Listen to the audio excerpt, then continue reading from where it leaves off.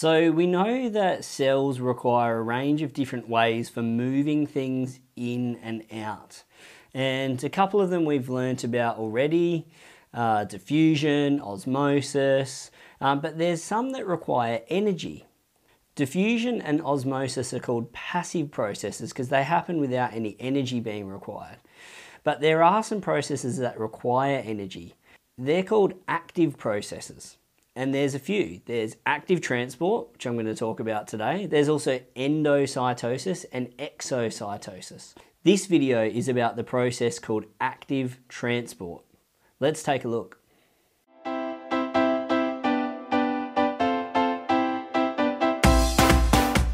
So here's an example of a cell. It's important to remember that all cells are surrounded by cell membrane. And you might remember from a previous video when we looked at the structure of the cell membrane, this is what it looks like. Here's the inside of the cell is here and the outside of the cell is here. And this is a small section of the cell membrane which would wrap all the way around the outside of our cell. The cell membrane is made of some key components like phospholipids and proteins and some carbohydrates. And it's important for things to be able to move across that cell membrane so that the cell can bring in the things that it needs and move out the things that it doesn't need.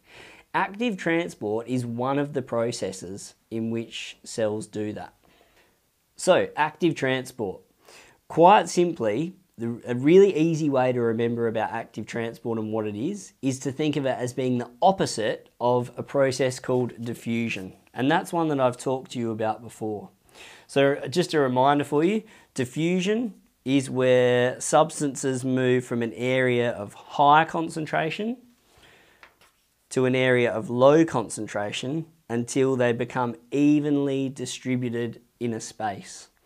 And that's a process that occurs in a passive way, which means it doesn't require any energy, as I mentioned earlier. You can sort of look at it in another way, looking at this graph here. So if we're talking about concentration of a substance, in this case, whatever this molecule is here, so here's outside of the cell, there's a higher concentration of this substance than inside of the cell, where there's a lower concentration. This is a representation of the cell membrane. So what happens in diffusion is this substance will just passively move from high concentration to a low concentration, and there'll be a net movement of that substance inside of the cell. That's diffusion. But active transport is, as I said, the opposite of diffusion. In active transport, the cell is actually trying to move substances against a concentration gradient. So in this situation, this substance is in a lower concentration outside of the cell. It's in a higher concentration inside of the cell, but it must be a key requirement for the cell, so much so that the cell actually needs to move it into the cell, even though there's already a higher concentration inside of the cell. So it's in a sense pumping this substance uphill, which, if you haven't already worked it out, is not passive. This process of active transport requires energy because to move something uphill is something that requires energy.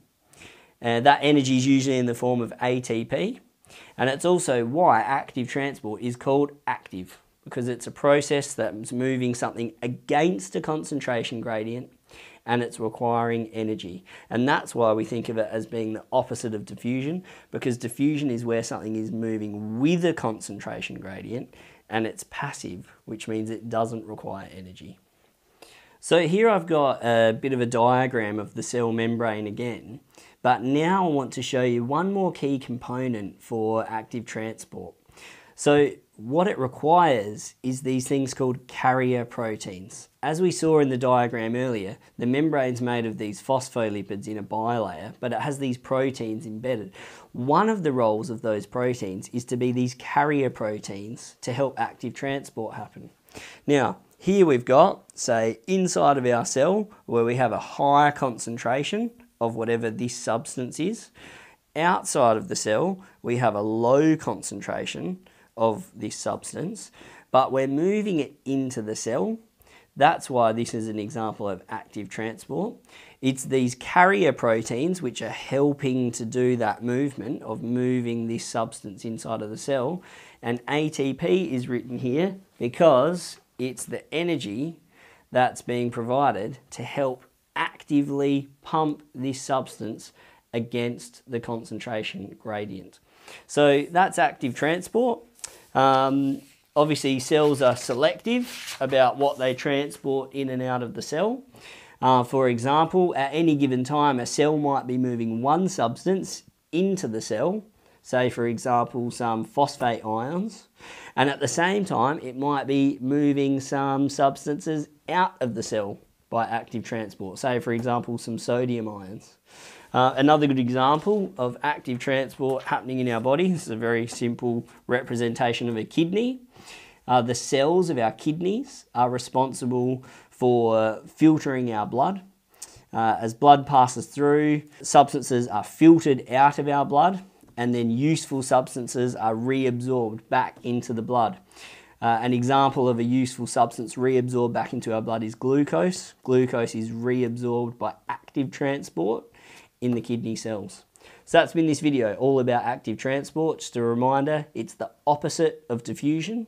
It's moving substances from a low concentration to a high concentration, and it requires energy, which is why the process is called active.